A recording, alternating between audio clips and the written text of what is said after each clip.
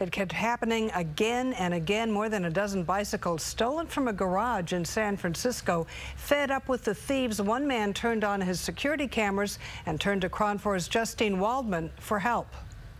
My name is Greg Schuler, and this is my KRON4 story.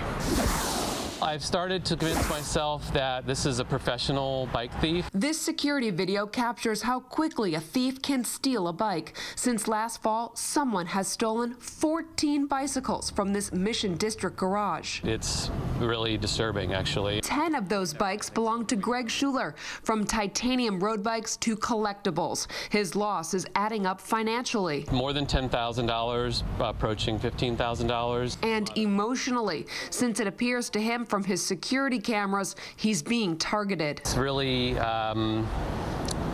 invasive, obviously, to have someone come onto your property, especially multiple times. Close-ups show us the face of the man seen several times inside the garage, walking away with the bicycles. One time, 2 guys come in and take bikes. Some of the bicycles are locked in the garage, others were not.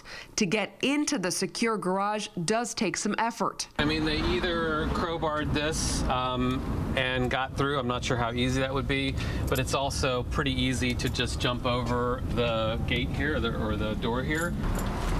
Then the back garage door gets busted open. You can see the mechanism is totally destroyed at this point. After working with police and not catching the alleged criminals, Greg no longer keeps his bikes in the garage.